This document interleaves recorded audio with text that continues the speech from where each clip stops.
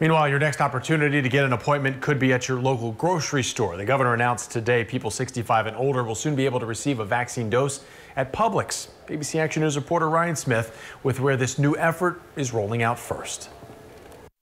Publixes in 3 counties will soon take part in this vaccination pilot project.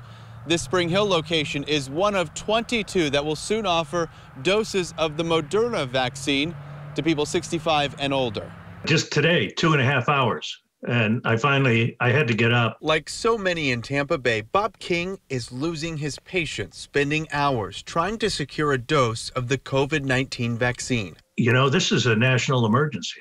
They should have more people there. They've had 10 months to figure this out and be prepared. Now that life-saving protection may be as close as your local grocery store. Publix, though, is perfect because this is part of the community. You have folks who are coming here all the time, age 65 and plus. And so if they're able to go online, make an appointment, as they're getting their groceries, get a shot. Hernando, Citrus, and Marion counties are up first with 15,000 doses. Governor Ron DeSantis hopes all Publix pharmacies, more than 700 statewide, will eventually vaccinate for the coronavirus. I think it's great.